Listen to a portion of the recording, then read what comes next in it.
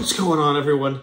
It's Antoine here from Election Nation, and you know I've been covering the debate and the election and everything that's been going on so far in the 2024 presidential race. Well, there's been a new development, and it was just yesterday. I'm sure you guys have all heard by now, but if you haven't, Joe Biden has dropped out of the race, and now the presumptive nominee is Kamala Harris. But that's wrong, because Bernie can still win. And here's how. In 49 easy steps, I have a plan for how Bernard Sanders can be the next president of the United States of America. Now, it's simple. It's so simple, I've written it all down here. 49 simple steps. And if he follows these steps, and he does everything that I say, the next president is going to be Bernie Sanders for 8 years, and maybe even 12 years. All right, let's get into some of these. All right, number one, and this is the easy one. All right, Bernie announces that he's running for president against Kamala Harris. People think that Kamala Harris is going to be the president, but they're wrong! All right, number two, at the convention, Bernie secures the nomination. How? How does he do it?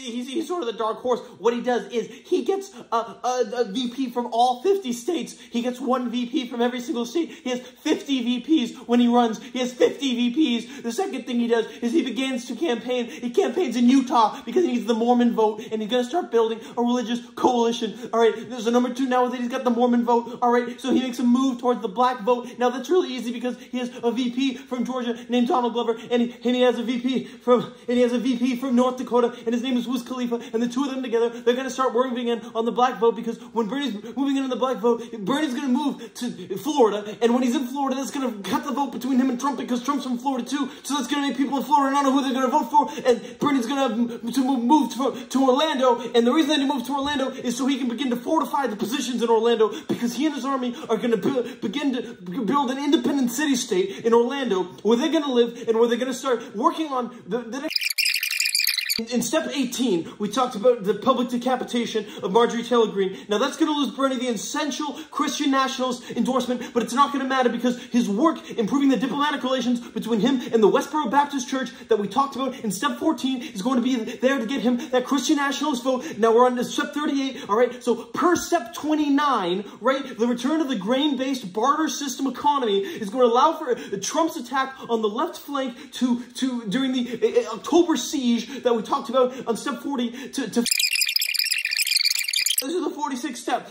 The mud wrestling competition ends in a death match, all right? So, 7 people die, including Bernie's VP, Jeb Bush, okay? And off of this, Florida and Arizona and Nebraska, they swing to Bernie because of that. And 48, all right, so one more. This is where the baking soda volcano from step 22 that we talked about comes back. It explodes. The judges award the top prize to the VP, and that's Dwayne Johnson. And Hawaii goes blue. And then the egg that Bernie's aide laid back in step 10 hatches, and the result is a landslide victory of all 50 states plus DC for Bernie, and that's it. Now, that's Bernie Sanders for president, and his son is Bernard Sanders, so little Bernard Sanders Jr. is going to be the president right after that, and then after that,